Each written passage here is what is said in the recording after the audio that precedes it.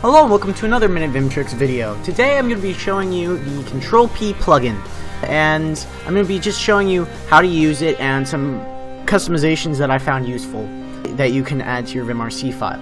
So, let's get started. The first thing is, what is the Ctrl-P plugin? Well, it's a fuzzy file searcher. So what it allows you to do is if you hit Ctrl-P in a Vim project, it'll pop open this little window at the bottom, which we can then type, and it will fuzzy search for whatever I'm typing. So if I say ph for parser.h, it will find the parser.h file, even though I didn't type the entire thing. So it fuzzy searches, it just searches for whatever string of characters you have with whatever you want in between. So if it was a regular expression, it would be p dot star h. That's what the regular expression would be, but between there would be a dot star between every character.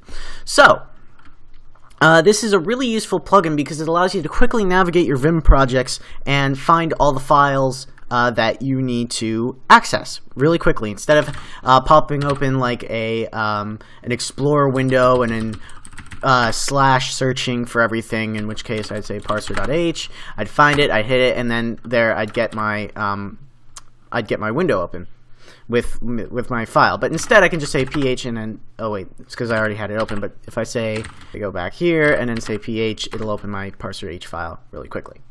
Alright, so that's what it can do in a nutshell, but the Ctrl-P plugin is actually extremely customizable. There's all kinds of things you can add to your vimrc file, and it's very easy to add new plugins. So you can fuzzy search pretty much anything you want if you pass it in the right way. I'm not going to show you how to write a plugin for the Ctrl-P add-on, but I will show you some of the cooler plugins out there. So the first thing we're going to do is just open my vimrc file just so I can see what kind of plugins I have, what kind of configuration I have on my Ctrl-P plugin. So that's just the Ctrl-P funky add-on. That's the only one I have for it right now because the defaults are actually pretty good.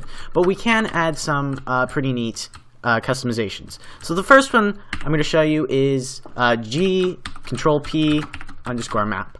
And this is just, Ctrl-P. This is just your key map to open it up. So by default, it's Ctrl-P because that's what the name of the add-on is. Now, I personally haven't remapped this variable because I find the Ctrl-P, like, it doesn't conflict with anything I do. So the only time you'd really want to modify this is if it's conflicting with a plugin you already have installed. What I've done is I've just mapped my leader O to the Ctrl-P function like this, so it just runs that instead. You can do it either way, whichever one you're more comfortable with. So the next thing I'm going to show you is the option to disable or enable hidden files. So we can just say let G Ctrl-P show hidden, and this is only if you want hidden files to show up in your Ctrl-P searches. And this may be useful if you happen to do it. I generally know where all my hidden files are, and I'll just edit them directly. So I know my vimrc file is home.vimrc, so I'll normally do that because I don't usually edit Ctrl-P show hidden. I usually don't edit hidden files in my projects. So it's mainly just configuration files, which I know where they are on my file system anyway. So just an option to flip if that's something you need. One of the cool things is it grabs Ctrl-P will grab from your wild ignore variable and will ignore those files as well. So I have my wild ignore set to just ignore binary files, images, and .git folders, as well as HT and SCAPN, even though I never use those. So that just makes it by default, again, like I said, the defaults normally work. So as long as you have wild ignore set, which is the global vim ignore variable, it will ignore it in the Ctrl-P plugin as well. On to some of the more advanced features of the Ctrl-P plugin. Let's open up my project again. We can also we can find files like I've shown you before. And let's just open my .c file. All right, but we can also search through buffers that we've already previously opened. So I'm just going to open a few of my files here. Okay, and then I'm going to close them because I have set hidden, which means even if I close a buffer, it will stay open in the background. And if I say Ctrl-P buffer, I can now search through all my buffers that I have that are hidden. So now I can just say Lexer and open up my Lexer file. Let's also look at one of the other ones, which is Ctrl-P MRU, which stands for most recent files. No, I forget what it stands for. Yeah, most recently updated files. So if we do that, it will show us it'll show us a list of all our open files. You may want to have this in a key binding if you tend to go back to your same files a lot, but I don't have this one as a key binding because it's not quite as useful for me. When you have your Ctrl-P window open, you have some other key bindings here. When you search, you notice it's not just one file returning back, so we can use Ctrl-K and Ctrl-J to scroll up and down our list and see which one to open. But normally, like, Ctrl-P is pretty smart, so it'll generally grab the one that's the best match and stick it right at the bottom where your cursor is, so you can just hit enter and open it right up. We can also switch between full path and file name only search. By default, it's the full path. So if I start typing simple, which is the name of one of the folders, simple VM, I can type sim and it will match that directory, and then I can go on to match whatever the name of the file is. So I'll match the main.c. But we can also just look for a file. So if I say Control-D, we'll go into file search mode, and you'll see that it says file at the bottom here now.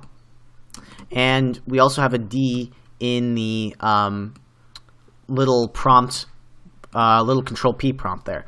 So now when we search, if I type main, if I type sim, it won't match the name of the directory. It'll just match the name of our specific files. That one's nice when you're narrowing down in a big project where folder names may have the same name as your file. So that just makes things a little bit easier in that instance. As well as having the key binding to a specific Control-P mode, we can also toggle between them whilst in our default Control-P prompt. So if you hit Control-F, it will switch between file mode, buffer mode, and then MRU mode. And Control-B is backwards, so you can go buffer, file, MRU. I use this one generally to navigate between buffers. It's an extra key press, so that's why I was considering binding it in my vimrc file to leader B. So but when I want to open a recently updated file, I can just go here and type it in instead of having to have its own dedicated key binding. Once we have our file selected, we can also choose how to open it. If you use the default and just hit enter, it'll open it in our window. But if you use Control-T, instead of hitting enter, you just hit Control-T, it'll open it in a new tab. We can also open it in a vertical split or a horizontal split. We can do a vertical split with Control-V for vertical. We now have it split, and it splits the window and opens up your file that way.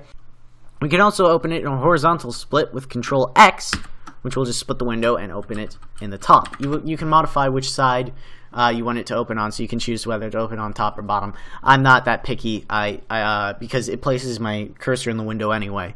But if you want a specific one, you can change that variable.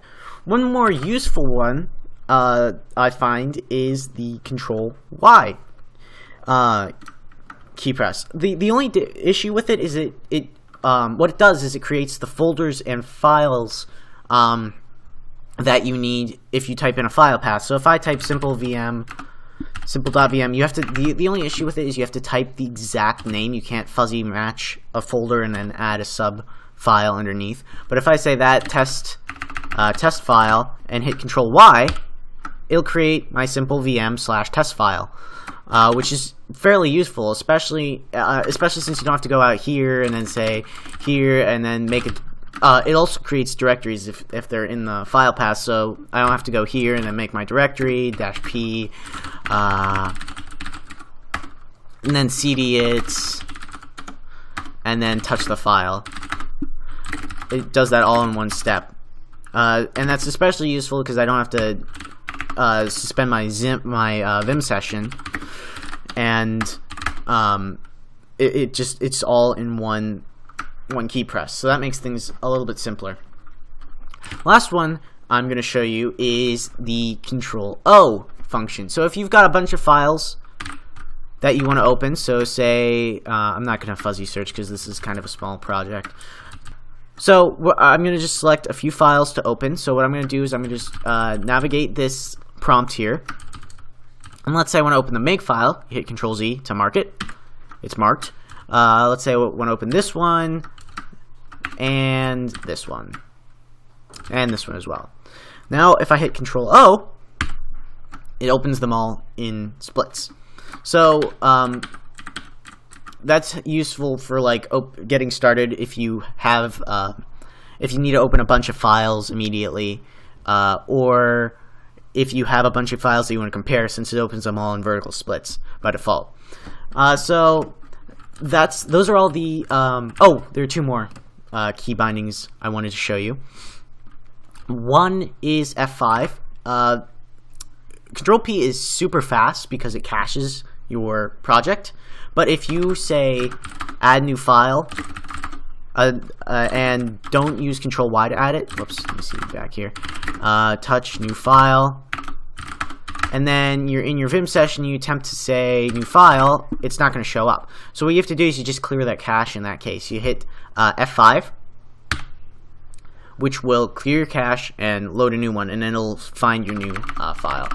If you've got a large project, it can be a little bit slow sometimes. Oh, also it applies if you remove a file, it'll still appear there, so you just clear it and then it will remove it. It can be a little slow if it's a large project, but normally Ctrl-P is pretty dang freaking fast. Alright, I'm going to show you a few of the add-ons and then wrap this video up. So the first one I'm going to show you is Ctrl-P line. So if you say Ctrl-P line, it'll search our all our buffers for specific lines. So I can say end if in my file, it's line 15. I can hit that and it will bring me right here. I've sometimes used this one for searching quickly instead of having to use vimgrep or just grep in the shell. For what it does, it's actually super useful. So I'm going to use that one when instead of vimgrep next time I run into a situation where I need to find a line in a file. The other one is Ctrl-P mixed, which I may also choose to bind to my open command, because what it does is it allows me to search through files, MRUs, and buffers all in one. So then instead of opening the same file a bunch of times, so I don't double open a buffer, for instance, or if I'm just trying to find a buffer, because sometimes I'll reopen the file just to jump to that buffer. But if I use mixed mode, it'll get all of them at once, and it includes MRUs, which is pretty useful. So I may use that one. And finally, I'm going to show you Ctrl-P funky. This one doesn't come with Ctrl-P by default. You have to clone it as well, or if you're using Vundle, just stick it in underneath your Ctrl-P. That's all you have to do, and then enable it in your vimrc file. And if we say this, we can see all the functions, all the function definitions in the file, which is pretty awesome for navigation. Because once again, no need to like search for. Oh, I'm trying to find the. I don't know what this file has. It's generated. I'm trying to find the. YY flush buffer. If I say search for YY flush buffer, I'll get, oops, I can't even remember what it is, flush buffer. I'll get this, and then I want the definition, which is and then I bump into all the function calls as well. So if I just use Ctrl-P funky, I can simply type the name of the function that I want to jump to. So bye flush buffer, and then I'll just jump straight to it. So thank you very much for watching this tutorial. Make sure to like, favorite, subscribe for new videos. Also, let me know in the comments what types of videos you want to see. Do you want to see more like add-on showcases like this one, or more basic tutorials like the window one I did last month, I think, or something else entirely? I could do workflows, working with external tools in Vim, different ways of shelling out to make your life a little bit easier so you're not doing things manually, different like Vim-like utilities. There's this one I found called Vim Deck that generates Vim presentations. I might do a video on that. So just let me know in the comments what types of videos you want to see and what like skill level you consider yourself, because I'm not quite sure whether the majority of you guys are beginners or more advanced users that want to see like showcase type things or hidden features in Vim. So make sure to let me know, and I'll be sure to try to make videos that you guys will enjoy. So thank you very much for watching, and we will see you all later.